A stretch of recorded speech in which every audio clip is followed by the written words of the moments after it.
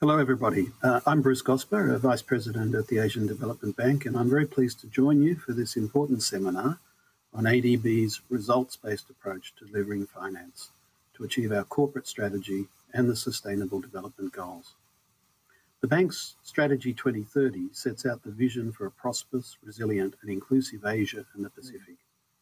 The 7 operational priorities under Strategy 2030 focus on pressing development challenges in the region that reflect and align with all 17 SDGs.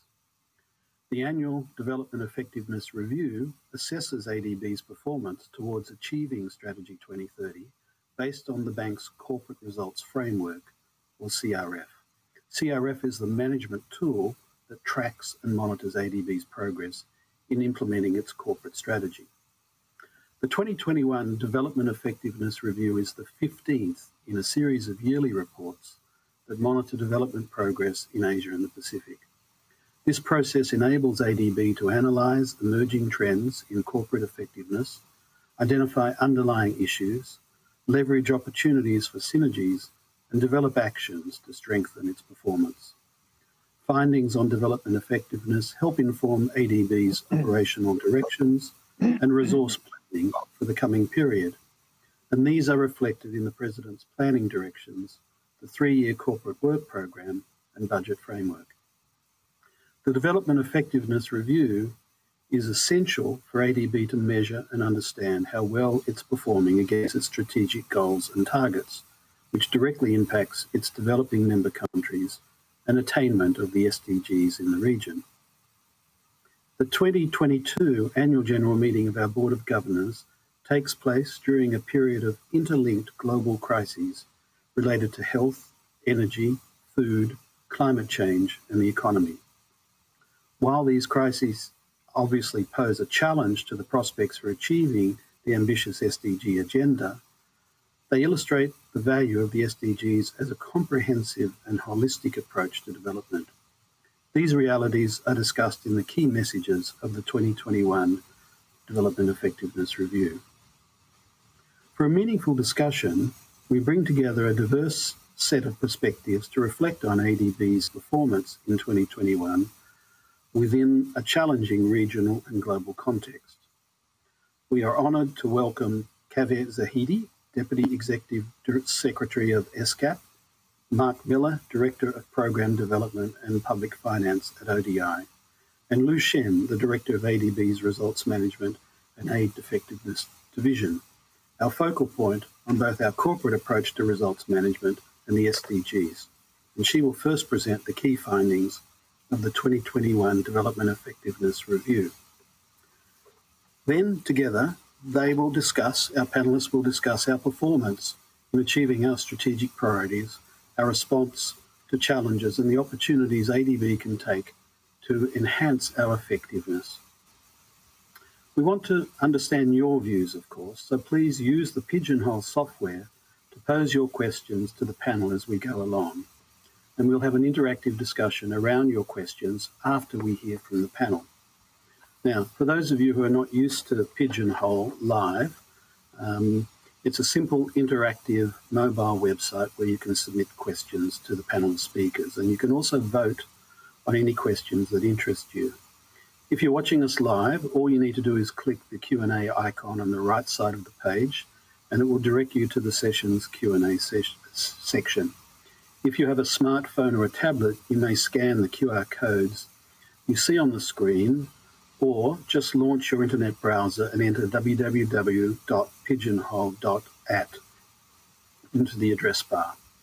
Next, key in your event passcode, which is ADBMNL55.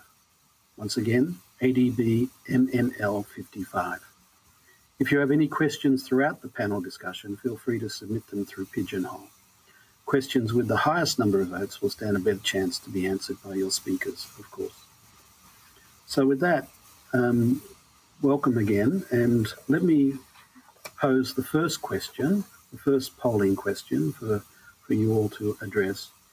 And the question is, how optimistic are you about the prospects of achieving the SDGs in the current global context? A, do you believe the SDGs are still relevant and achievable?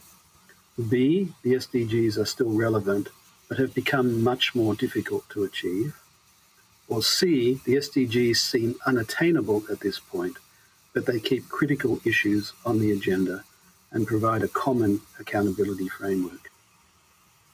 So while you respond to that question, and we'll give it a minute for some numbers to appear, let me just tell you that unfortunately we had hoped that Rosemary Adilion, the Undersecretary of National Economic and Development Authority, or NEDA, of the Philippines, would be able to join us for this session as well. And many of you would have seen her name on the program.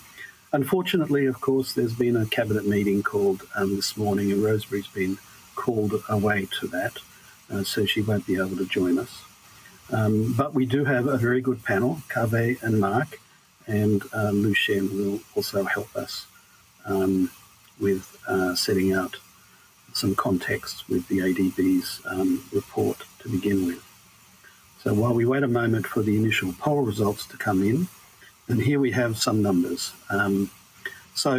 Clearly what they're telling us is that the SDGs are relevant, but they have become more difficult. More than half of you have said they're still relevant, but have become much more difficult to achieve. And a good number of you have said they seem unattainable at this point. So this is an important perception that no doubt reflects the increasing challenges that we face because of these interlinked crises. So with that, perhaps we can move on to our first session. And as I said, Lucien, who here at the ADB is Director of Results Management and Aid Effectiveness, will talk to us a little bit about the work that ADB has done and the report. So if I can, over to you, please, Lucien. Thank you, VP Bruce, for the introductions, and lovely to have you as well as the panel members here for this very interesting discussion, hopefully. First of all, just wanted to kind of get into this thing about the Development Effectiveness Review. So this is our annual scorecard, and because at ADB we are fascinated and we love acronyms, and you will hear a lot more of them during the presentation, we refer to the Development Effectiveness Review as a DEFR. So as the title slide indicates, this is really how we keep track of how ADB as an institution is faring and delivering towards our Strategy 2030 goals, right? And but more broadly, how are we delivering towards the SDGs? Next slide. So very interesting results from the polling question, and I see that many of you agree with me in terms of the fact that the path towards SDG attainment is becoming even more tough as a result of the pandemic and in its current environment. So the Asia-Pacific region is no exception to this. In fact, we had already been off track well before the COVID pandemic, but now we are only not only seeing a further slowdown of progress towards the SDGs. In some areas, as we can see, there's actual backsliding in key areas such as climate action or life below water. In 2021, we also had the additional political and economic turmoil that some countries in the region had experienced, which have exacerbated the situation further. Next slide. So every year for the DFR, we try to develop some key messages and key headlines that crystallize the main messages that we want to convey as an institution. So with the scene setting from the previous slide, we felt that the following sums up some of the key takeaways, right, in terms of the main theme for this year's DFR, and that's namely progress implementing Strategy 2030 in tumultuous times, and accelerations needed towards key targets to support recovery as well as the SDGs. So we feel that this headline really captures well both the achievements that we have made during very difficult times, but also recognizing the challenges that we have to face in years to come. So today's presentation that we have put together only focuses on a few of the key priority areas that we cover under the DFR. I won't subject you to the 60 indicators that we actually report on, but in case of anybody is interested, we actually launched the first ever digital scorecard for the results for the corporate results framework and all 60 indicators. So you can find that information very handy and easily on our website. Next slide. So the first aspect that I wanted to cover, it's about ADB's intervention during the COVID pandemic, right? And so I think some of the things that really stand out about this is ADB's ability to help our developing member countries, or DMCs, cope with the various aspects of the crisis and also do it in a very timely basis.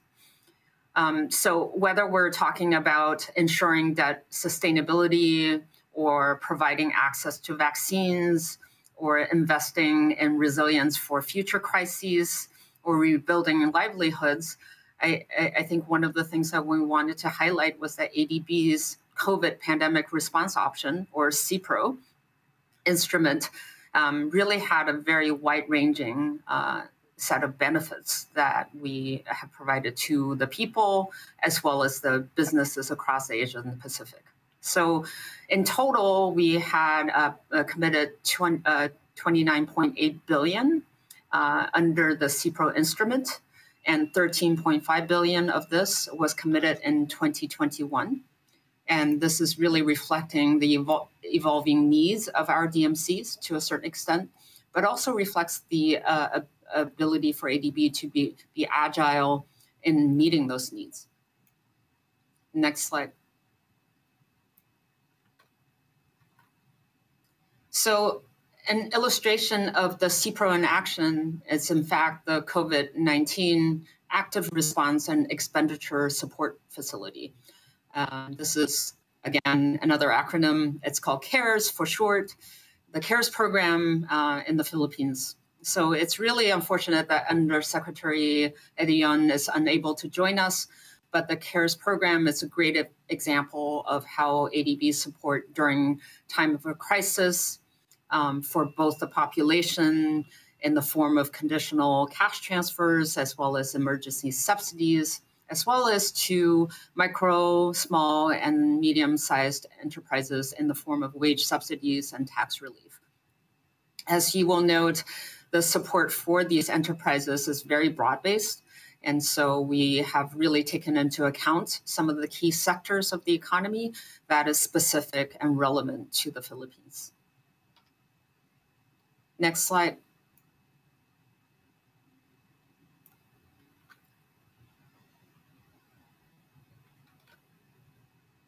So another key priority for ADB is progress towards gender equality. And this is, for me, a very, very consistent one for us for a very long time, but also a very, very important one. So we're really happy to report that we're well on track to incorporate gender into our projects in a comprehensive manner. And 72% of our projects processed within the last year had effective gender mainstreaming. And then over a 3-year rolling period, 96% of our programs have incorporated gender equity to various degrees into their projects. However, women's economic empowerment, as we well know, has been further threatened by the pandemic, with many estimates suggesting that they are at a higher risk of being pushed back into poverty given that they already are not quite part of the formal economy in terms of participation, and they have borne a higher share of the burden of unpaid care. So this is really something that we are conscious of and we're trying to address. Next slide. So a good example of advancing gender equity during the pandemic is the CARES program, same name, but this time in the Kyrgyz Republic. In this program, we focus our effort to support women through various channels, including targeted interventions for the very vulnerable households within the country, providing health and safety equipment for essential workers, and also providing support for women-led micro, small, and medium-sized enterprises. Next slide.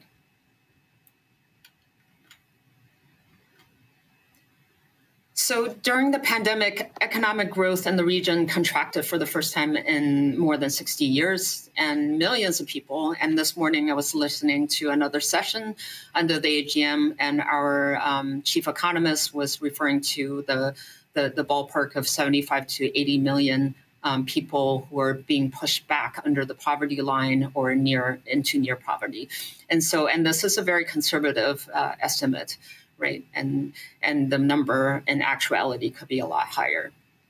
So during the pandemic, while the health financing came as a necessary focal point for ADB in supporting our DMCs, and this is reflected by the fact that it represented over 30% of our commitments in 2021, we also did not forget, right, or neglect our investments in other key areas, such as education and social protection, because we feel that these really form a very integral part of the pillar for mitigation and recovery. And so this is something that we're always keeping in our minds when we're thinking about our portfolio and the way forward. Next slide. So climate finance, I think the key message here is that we are off track from our interim target that we have set for ourselves by 2024 to achieve 35 billion. So, and this is not surprising to a certain extent because this comes at a time when our DMCs are facing the difficult trade-offs, right, between coping with the immediate threats that the pandemic has caused and the multiple threats, both immediate as well as pending, that climate change imposes, right? This is not an easy path, but at the end of the day, we think that this is a very necessary one. And to this end, ADB is not only not shying away from the challenge, in fact, we have raised the ambition for climate finance from 80 billion to 100 billion by 2030. So, of course, this will require a very concerted effort across the bank to ensure that we're engaged with the DMCs in dialogue, but more importantly, provide the appropriate tools and modalities that would benefit for the purpose of achieving this target. Next slide. So you may ask, okay, it's all well and good to talk about things, but what specifically are you doing? So these are some of the specific actions that are being taken throughout the bank, and this is being currently formulated and synthesized under our climate change action plan, which is ongoing. So the first thing I wanted to highlight was the fact that we have committed to have 100% of our sovereign operations adhere to the common MDB principles for alignment with the Paris Agreement, right? And this deadline is actually June of next year. So we're tracking this very closely and have been pleased to see a lot of progress in terms of the methodology development as well as the guidelines that are being developed for our operations. And this is all very important in order to operationalize the commitment by middle of next year. Second, we have embarked on a journey to accelerate decarbonization through innovations such as the energy transition mechanism, right? So, or as we like to call it, ETM. And so the concept of ETM is really to finance expedited phasing out of the coal usage across the region. And it's a very interesting initiative. And currently the pilots are being implemented in the Philippines, in Indonesia, as well as in Vietnam. And we hope to be able to collect some of the lessons learned from the early stages from these pilots to really enhance the modality for a broader application in many of our other DMCs in the region. Thirdly, we are looking at ways to promote just transitions and nature-positive approaches to climate action in our DMCs. Of course, the circumstances and opportunities, as you can imagine, vary greatly from country to country, and we adhere to the country-based approach, which forms a very key principle under our Strategy 2030 to ensure that we're choosing the best solutions and the most apt solutions for each of the countries that we work with. And last, but certainly not the least, we're mobilizing financing through facilities such as the Community Resilience Financing Partnerships Facility to deepen our focus on climate risk as well as resilience. Next slide.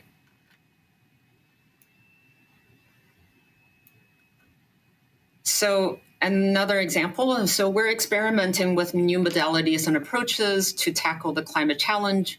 And this is a good example, again, from the Philippines on the utilization of policy-based lending, or PBL, that really exemplifies how we're looking at the broadening of our toolbox. So the Climate Change Action Program in the Philippines, it's a $250 million policy-based loan. And we obtained $172 million in co-financing from the Agence Française de Développement. So, and this program really targets the policy reforms that will help the Philippine government build better planning, financing, and institutional systems to help them scale up climate action. It will support reforms to enhance the resilience of farming and fishing. And these are two of very important basis for the economy to increase the impact of the climate change agenda. It will help reduce greenhouse gas emissions through deployment of renewable energy, of energy efficiency, as well as sustainable transport. Next slide.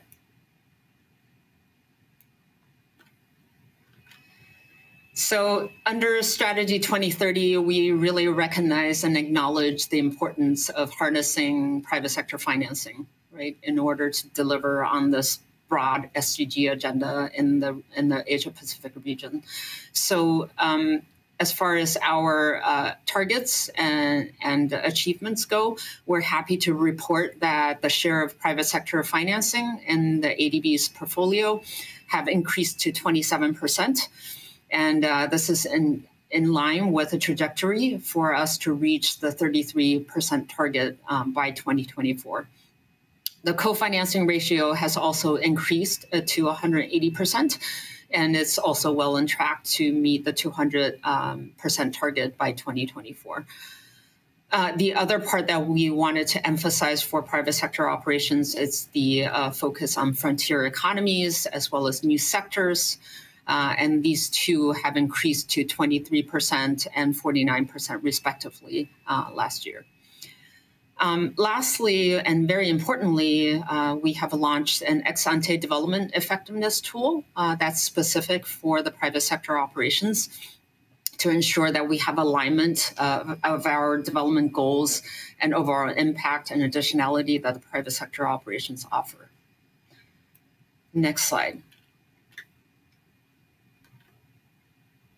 So private sector investments, as you can imagine, take on very different forms. And we wanted to highlight one particular one in Georgia.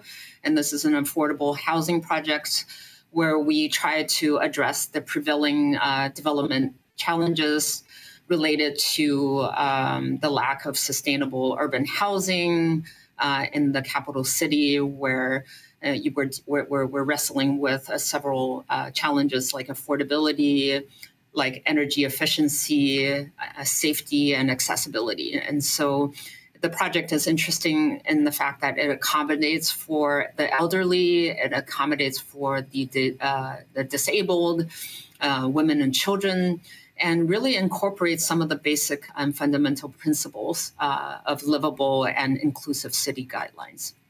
So really interesting project, and we're doing a lot more in this aspect. Next slide.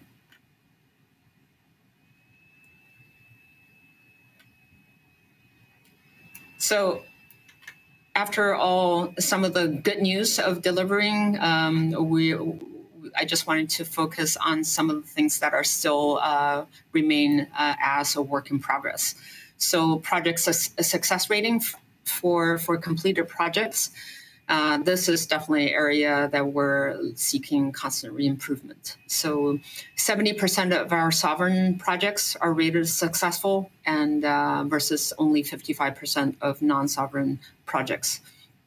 The overall rating are disaggregated into 4 areas for each. And as you can see on the sovereign side, sustainability is an area that's rated the lowest, while the relevance is the highest, whereas additionality, development results, and ADB work quality are equally trailing behind profitability for the non-sovereign operations.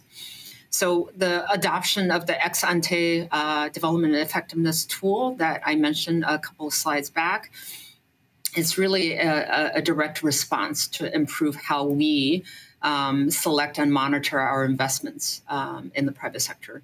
For sovereign operations, strengthening the attention to sustainability in project design and implementation is definitely amongst our priorities that we're working with in conjunction with our operational departments as well as non-operational departments. So this is obviously accompanied by the development of some of our sector and thematic guidance notes under our sector and thematic groups, as well as the operational plan updates that we're currently doing for the 7 operational priorities under Strategy 2030. And these collective guidelines will help us establish a more specific roadmap towards better performance and improved performance, quite frankly. So, and lastly, just wanted to mention that the organizational review that's ongoing at the moment aims to really strengthen ADB's ability to deliver financing and knowledge through our programming and to better respond to client needs in a more efficient manner. And so I think that kind of organizational, structural, and non-structural changes will also help us with this agenda. Next slide. So instead of looking back, which is what the annual scorecard is doing, I just wanted to also look ahead a little bit and look at some of the things that we will be focusing on for the next year's annual review, or DFR. So as we look ahead, we see the challenge of coping with compounding crises. And so the triple threat that's posed by climate, by COVID, by conflict, as well as the food, fuel, and finance nexus issues are some of the areas that really make us rethink how we can provide the most appropriate interventions for our DMCs. So thus far, we have endeavored to provide relevant assistance, such as emergency and counter-cyclical financing, to help countries deal with some of these challenges in Central Asia as well as in South Asia. We're strengthening our focus on social inclusion, including scaling up education and social protection finance to ensure the inclusion of the most vulnerable so that no one's left behind. We're also continuing our effort to deepen the focus on SDGs at the country level through targeted country level engagement as well as program design. But at the end of the day, the key message I want to leave you with is that there's a lot left to be done. And as the regional development bank for the Asia and the Pacific, we continue to strive to better serve our DMCs through lessons learned from past projects, through innovation from our current projects, through knowledge sharing, and through close collaboration with our partners and with our counterparts. So with that, I thank you for your attention and wanted to pass the floor back to Chair. Thank you, Lou, and thank you for that context. So for our audience, the response to our first polling question really highlighted the fact that the SDGs are becoming more difficult to attain. And I think Lou's given us an interesting insight into how ADB is responding to that, the innovation it's seeking to apply in a number of areas, and the increasing complexity and interlinkages between many of the issues that it faces. So now we might turn to our second polling question. And the question is this: how important are multilateral development banks in helping countries navigate these compounding crises? A, highly relevant and responsive; B, somewhat relevant and responsive; or C, relevant, but their effectiveness needs to be strengthened. So please go to Pigeonhole once again to indicate your view on these three questions. Lou, thank you. While we wait for those results, thank you for that presentation. Quite sobering on a number of issues, in particular gender. So women have felt the burden of the pandemic quite severely. And it's good to see that ADB is responding to that. You mentioned 96% mainstreaming in projects. I understand, in fact, that figure is now moved up to 100%. But so much more work to be done on supporting gender inclusiveness and advancement in the region. And the pandemic has really put us back on that score considerably, both in terms of inclusion in employment opportunities, but also violence and other impacts of one sort or another.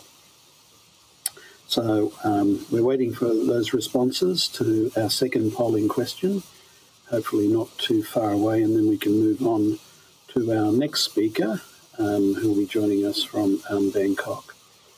So this is interesting. I think a lot of support there for the point that the development banks are highly relevant and responsive, but equally almost as many people suggesting that the effectiveness of the banks need to be strengthened. To perhaps that's an indication of an awareness of the compounding and interlinked crises that we face and the intensification of some of those challenges in the time ahead. So thank you for those responses, but now perhaps we can move on. Now, I think as we've heard, the region's prospects for achieving the SDGs are substantially compromised by the pandemic and ensuing economic and security crises. Yet the extent to which countries have placed the SDGs at the heart of their development efforts and prioritise issues such as climate action and environmental sustainability has varied substantially. In principle, these crises create new opportunities to reshape the region's energy, food and financial systems. So Kaveh Zahedi, joining us from SCAP in Bangkok, could we invite your thoughts on this challenge and the role that the multilaterals can play in helping advance the SDGs through their financing operations in the DMCs? Kaveh, please, over to you. Thank you so much, Bruce. And again, thank you for inviting me to join you in this session. I really enjoyed watching, and looking at the presentation that Lu Shen made as well.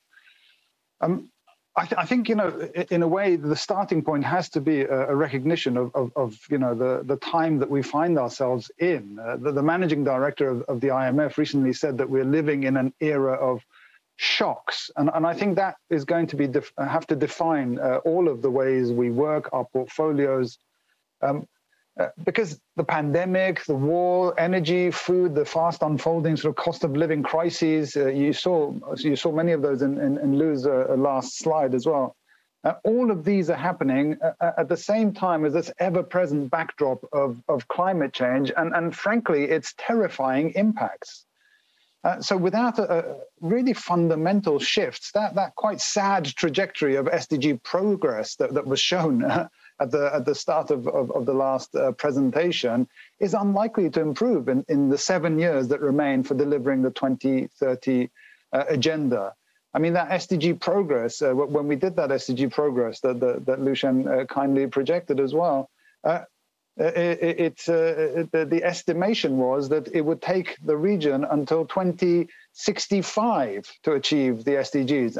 And frankly, that's just not good enough, especially when such critical ones like climate action are moving in the wrong direction. Now, it is important to take stock of where we find ourselves now, because many of the Asia-Pacific economies are, of course, net importers of oil and food, and they're going to bear the brunt of rising prices. We know that half of our countries in Asia-Pacific, low-income countries, they're also facing the high risk of public and external debt distress. So the crisis, in a way, unraveling in countries like Pakistan is a case in point, right? Responding to the climate-induced disasters, preparing for all the related diseases, the food shortages, trying to implement an IMF program and dealing with debt distress all at the same time. But this seems to becoming sort of the new reality. The cascading crises or shocks are in a way defining the development trajectory and choices of many countries in Asia-Pacific. I mean, countries are frankly lurching from crisis to crisis, from shock to shock, with little political or financial space for any kind of long-term investments needed to deliver on that resilient, inclusive, sustainable development that is the promise of the 2030 agenda.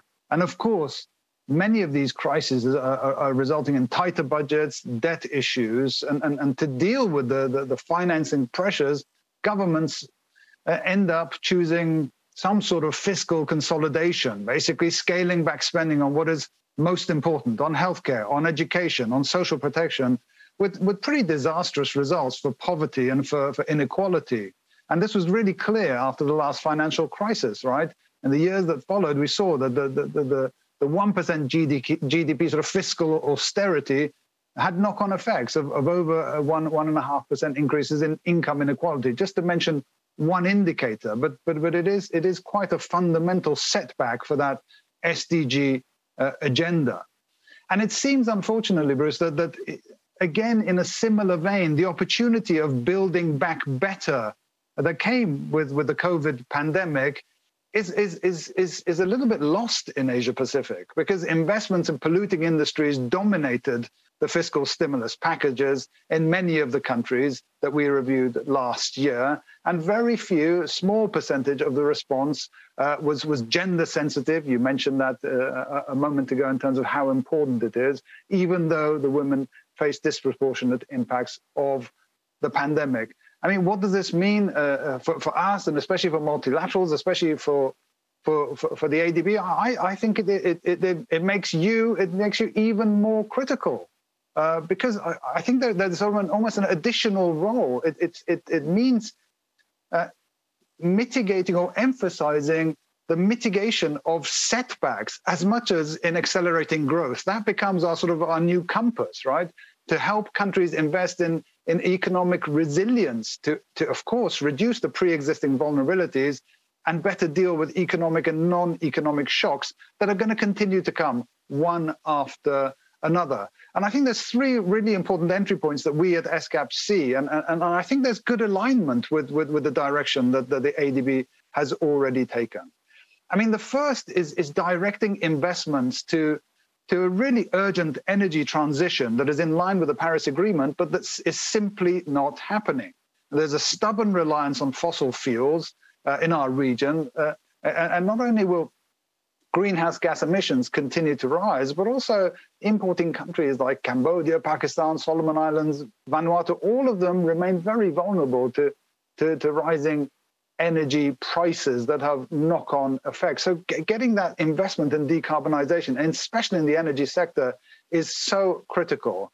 But these radical transitions that we know are needed are still seen to some degree as unfeasible in so many countries in our Asia-Pacific region, because our region continues to invest in coal. And with the unraveling sort of energy crisis, or I should probably call it a fossil fuel crisis, there's even more temptation to go back to coal and all the rest, regardless of the human toll, the consequences of climate change, all the things that we are aware of and is an integral part of ADB's strategy. So I think the energy transition remains the biggest and most challenging opportunity for the MDBs. And I can only applaud, obviously, your work as Asia Pacific's climate bank in investing in the renewable energy future and in the phase out of coal. But when you look at the figures, look at the SDG progress and the country's own nationally determined contributions, when you look at the regional GHG levels, it's clear that so much more is needed and needed very quickly, including helping countries that are so heavily reliant on coal, like Bangladesh, Indonesia, Mongolia, Vietnam, to very quickly accept to move in another direction fast. So that remains such an important entry point for the work. I think the second one, and Lucien, I think, mentioned this importantly, is the investments in social protection that have actually proven to be the first, and for many people in our region, the only line of defense in this pandemic, right, in this crisis. The underinvestment in social protection has left half of the region's population to essentially fend for themselves in times of crisis, with all the backsliding across the SDGs on poverty, on hunger, on inequality, and so on. And as long as the region is spending less than half of the global average on social protection, the poorest, the most vulnerable will inevitably continue to fall deeper into poverty when crisis hits, and the SDGs will remain very much out of reach. The emergency response measures that was in the presentation during the pandemic, many of which were supported by the ADB, from the cash transfers to improving the health facilities, all of this is absolutely laudable, but it needs to be locked in with long-term, comprehensive, universal healthcare, social protection, etc. And this is where multilateral investments can surely help to safeguard the critical social investments as countries try to make fiscal space for their own economic recovery. A third and final entry point is investing in disaster risk reduction and in resilience. And this includes, of course, multi-hazard early warning systems that can deal with all of these multiple and colliding risks and crises. But it goes much, much further than that. You know, for a region that depends on medium and small enterprises for so much of employment, in a region that depends on smallholder farmers for so much of the food supply, building resilience has to go much further, including to build resilience of farmers most exposed to climate-induced disasters, and supporting MSMEs, many of which are run by women and form, frankly, the backbone of our economies, but have little financial reserve to cushion through these kinds of shocks. And multilateral development banks are uniquely placed to help them to access the finance, to access the markets, and to adopt the sustainable and innovative practices, something that can have knock-on effects on overall productivity, on overall growth. Finally, you know, if countries are to invest their way out of the pandemic and the evolving cost of living crisis that is here or around the corner, is there a role for all of us? And how much of an emphasis should we put on the issue of debt and debt sustainability? This is a little bit of a difficult issue that we're really grappling with at ESCAP. I mean, many countries in our region, Armenia, Kazakhstan, Maldives, Pakistan, Samoa, Sri Lanka, Tajikistan, I think you know the list better than I do, find themselves under multiple stresses from large fiscal burdens, external debt distress, vulnerable banking, equity markets, and the rest of them. And to some degree, I think Sri Lanka was a little bit of a perfect storm in that regard. Financial, mismanagement, the climate stress, the pandemic fallout, all coming at the same time. And it may not be the last if fiscal consolidation is sort of the priority or the go-to policy response. But in all of this, we, like you, are convinced that the SDGs remain the compass, but not to be picked apart, right? In a one SDG by one SDG way, but in a very holistic way. In a way, we can leave no SDG behind, because we saw from the pandemic, right? The health and environment and social protection and development, they're all very intimately intertwined. And in a way, how can we maintain that cohesion across the SDGs and ensure that the investments continue to protect the development gains that have happened at a time of multiplying crises? Now, I appreciate that in many ways, Bruce, I'm preaching sort of to the converted, because ADB's impressive portfolio makes it not just Asia Pacific's climate bank, but also to some degree our region's SDG bank. So often, the bank is the trigger for these essential transformations that as yet, unfortunately, are far too slow to emerge in the countries of Asia Pacific. So again, thank you for allowing me to join this conversation, and I look forward to chatting a little bit more on this during our session. Back to you, Bruce. Thanks. Thanks very much, Kevin. Fabulous comments. Never forget to preach to the converted. It's a very important thing to do, but very sobering comments. Let's move on to our next panelist, because we want to leave some time for questions at the end. And we're going to be joined by, from London, Mark Miller, the Director of Programme Development and Public Finance from the Overseas Development Institute. So ODI has produced a body of thought-provoking work on the future of the multilateral financial system. That's made the case for reforms that would enable MDBs to respond more effectively to some of the pressing global challenges that impede attainment of the SDGs, including climate change. So, Mark, we'd welcome your reflection on ADB's key achievements and opportunities to strengthen our contribution to some of these critical challenges. Over to you, Mark, please. Thanks, Bruce, and very nice to be here. I'll try and stay relatively brief so that we have some time for questions at the end. So we've already heard a lot about the really difficult context that the Asian Development Bank is operating in. I don't think I need to add further to that. We've also heard concerns around how the SDGs are looking like an increasingly distant prospect. I think while I recognise that all the SDGs remain extremely important, I think in that very difficult macroeconomic context and this very broad set of aspirations, I do think it's fair to say that the Asian Development Bank cannot fix everything on its own. And so there is potentially important choices around where the Asian Development Bank should really focus. How can the Asian Development Bank step up as an institute and contribute? Where should it focus its energies? And I think particularly I want to focus on 4 ideas how it can step up as an institution to really help make a step change. I think the first thing to say is, a lot of people will have different views on where the Asian Development Bank should focus. Shareholders would have their views, various experts, think tanks. I think it's critically important in this context that the bank continues to listen to client countries, to hear what they think is important. It's difficult for client countries to deliver against all 17 SDGs right now. So where should countries focus in the next 2 to 3 years? That discussion, should be in dialogue, and it's important that we, continue to listen to clients. That sort of leads me into plugging a bit of ODI research, I suppose. We recently did a large-scale survey of client governments to ask them what they thought was important about multilateral development banks. And perhaps if we could just go to the next slide, I think it serves as a useful reminder of the... I wasn't, in fact, expecting to see that slide, but...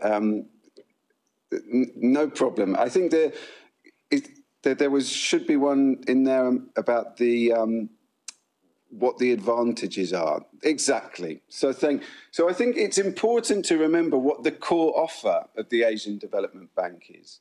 And when we ask clients, what they see as the main advantages of grants and loans offered by MDBs for the country, the areas that they highlighted as continuing to be particularly important was the ability to fill financing gaps and finance large-scale projects. And I think that offer remains extremely important, and we shouldn't lose sight of that. These are things that capital markets cannot offer, where money is often volatile, comes in and comes out. We've seen a lot of that in the crisis. Multilateral development banks can support large-scale, long-term investments. And so we really need to be thinking about, how can that offer best be applied and not lose sight of that. So I think that the third point I then want to make related to that, if we recognise that we need to continue to listen to clients, that the offer of providing long-term finance remains fundamentally important, but also that we need to change, that we need to adapt it to a changing world. And we're hearing that in the commitments to be a climate bank. Well, what does that look like? How practically could the Asian Development Bank do that? And perhaps 3 thoughts on that. I think, first of all, it's important to think about how can the bank contribute to changing the narrative. So how can we underscore the synergies between development and climate action? How do we, for example, demonstrate that climate change mitigation and adaptation measures don't need to come at the expense of poverty reduction or economic growth? We know that low carbon and climate resilient development will be less exposed to shocks and stresses of all kinds. So I think that's, change the narrative would be important. Changing the approach to technical assistance is something the Asian Development Bank could usefully do. So can the bank support countries to really think about climate smart development strategies? So strategies that offer more energy security, that means less dependence on fossil fuels, lower and predictable, lower operating costs, so more energy efficiency, no fuel inputs. We really need to think about how the bank could spell out in very clear terms what climate smart development could look like. I don't think client countries always sort of recognise that at the moment. I think a third practical thing that the bank could be doing is thinking about how it could adapt approaches to the financing instruments it uses. So how does it tailor its financing to countries who are particularly exposed to climate shocks? How does it support long-term investments in the energy transition? And how does it tailor its financing instruments to that? Perhaps the fourth final point on what the bank could really be usefully doing at the moment is to lead by example on financial innovation. So, we've heard about the scale of the problems. We've heard how enormous the financing needs are. I think the Asian Development Bank has really effectively taken the lead in the past in thinking about financial innovation. So things like the merging of the lending windows. And there's a lot of opportunities now to really be out at the front of the pack again, to lead by example in implementing some of the recommendations that came out of the independent review of capital adequacy frameworks. I'm not going to get into all the technical details of that right now, but I think it's fair to say that we need the multilateral development banks to be lending more, given the scale of the needs. And there's a number of solid recommendations out there about how the Asian Development Bank and other MDBs could be thinking about their approach to risk management, which could help unlock additional lending, which is going to be absolutely critical at this time. So just a very quick recap, listen to clients, continue to focus on core strengths, but adapt them to the needs of being a climate bank and lead by example on financial innovation. Thanks all. Thanks very much, Mark. That's very helpful input and thoughts on some of the things we need to think about in responding to the challenges that we see around us. So, our audience, feel free to indicate any questions you'd like to ask of our speakers. Perhaps I can begin. One of the things, and I could pose this to either Kaveh or Mark. One of the things that we're seeking to do in the work we're doing around the effectiveness of the organisation is to think about how we're placed to respond to the challenges that we've got ahead of us, and we've got an organisational review underway at the moment. And one of the things we have to get used to is the fact that we're dealing with different partners, of course.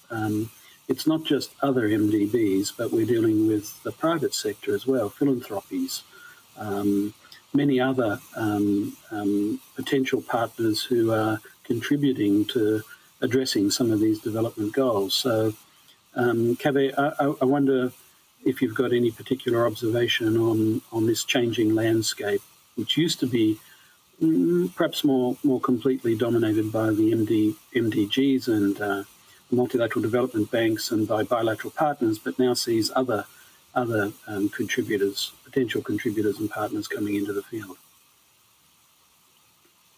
Yeah, thanks, Bruce. I mean, it's a difficult one, but the reality is, from any kind of report that you've done, we've done, many others have done, what is needed to deliver on the SDGs is trillions and trillions of dollars, right? Or a reorientation of public and private investment at a scale that's never been seen before. So of course we have to look beyond the MDBs, right? Of course countries need to look beyond the MDBs, tap into and properly use the capital markets, see how to better orient some of the public finances, although those I appreciate are very stretched right now. You know, we recently had the pleasure of working with ADB and a number of financiers, you know, under this GFANZ group that emerged out of COP26, right, the Global Financiers for Net Zero, who are basically trying to make real on this promise of having, you know, over $1 trillion that is available for climate smart investments, but doesn't seem to be flowing into the countries quite as rapidly and doesn't seem to be complementing the kind of investments that the ADB is making. And we're certainly not seeing it in the macro numbers, right, in terms of energy transitions, etc. And I think so the very long answer is yes, it's critical, it's definitely needed, but we haven't quite found the key to it yet. And even at this event that we ran together, when we brought the GFANs with the countries who had very much investable proposals aligned with Paris, it was hard to get the private sector interested in all of them. They often go after the easier things, and this is where maybe what Mark was saying about prioritizing comes in, right? It's almost impossible to get the private finance interested in adaptation and resilience building. Much easier to go for the mitigation and the energy projects that have income streams and can be profitable. So this is the landscape, and without a question, we need to join forces in that sense, Bruce. Mark, anything on that point? Yeah, but perhaps just to add, I mean, I think it's really important that different institutions recognise their respective strengths and what they're good at. I mean, I think I've already made the point that multilateral development banks are a very effective tool for large-scale lending. I think philanthropy has a potentially really useful role in taking risk, providing sort of capital around sort of research and development, doing things that are more difficult for governments or banks to do potentially. I think the private sector, I think Kaveh's hit the nail on the head. So they can come in at scale where there is a kind of proven model, but are they necessarily, particularly effective across all sectors? No, I think not. So I think it's really about understanding, what institutions are good at and working together to, make the most of those strengths. Thanks. Okay, so one question from our audience. Well, an observation that your point, Mark, on listening increasingly to client countries in relation to achieving SDGs was a well-made point. Another question, would writing off debt issue accelerate achieving SDGs on a premise that more and wise spending are required for building back better? Perhaps, Mark, you could respond to that question. I mean, sure. So I think obviously, where debt servicing is highly elevated, if there is a way to sort of reduce those costs to free up investment, I think everyone would agree that that would be beneficial for development. I think the question is how to make that happen. And I think there's been a lot of work done around issues like the common framework, which are trying to work out common debt relief mechanisms, and that may be starting to see some very, very slow progress on that. But that is an extremely hard process, getting sort of everyone in the room agreed across the private sector, bilateral lenders, the multilateral development banks, who pays, who bears the burden for that. It's vitally important. We need to keep focus on it, but we could have a whole 2 hours discussing, what are some of the difficulties, challenges in achieving that. I probably need to wind up, but Kevin, any last word from you? No, I mean, look, the debt issue is one that's not going to go away right now. You can see it in our region, and one part of it is defining better debt sustainability. And frankly, I don't think we're quite there yet. You can have countries with very high debt. I mean, look at Japan, and it could be sustainable in some cases. So I think we've got to redefine. And then in other cases, we do need the innovation that Mark mentioned. We see this move, for example, to debt for climate swaps. I think it holds a lot of promise, but a lot of details have to be worked out. And every time we host a meeting on that, the creditors tend not to show up. So I agree with Mark. We still need to get everyone in the room. But I also agree that it's important for all of us to set the right tone. I think that's what Mark mentioned, and that's what we're trying to do jointly with ADB, with UNDP. We have our annual reports. This time it's going to be looking at food, energy, and finance crisis. But it's really to set the narrative about what is possible. And I hope this time it's going to be even more of a sort of a solutions report and looks at those solution pathways as countries find themselves hit by crisis after crisis. Well, thank you very much. Thanks, Kevin. Thanks, Mark, and thanks, Lou. That's been a useful discussion, but I think our time is running up. It's been an interesting looking forward discussion on aid effectiveness. So obviously, I think we're all responding to, in a sense, an evolving environment in which some of the issues that our DMCs face are becoming deeper, interlinked, intractable in many cases. Many of them threaten the capability of sovereign nations. And in this context, we're acutely conscious here at the ADB that the world needs effective and responsive institutions that enable assistance to respond to these crises. We're doing a lot of things as part of an organisational review to put us closer to clients. This was a point that was made by Mark, to engage with private capital in a different way and with other partners, and to really increase our ability to respond to the challenges around us.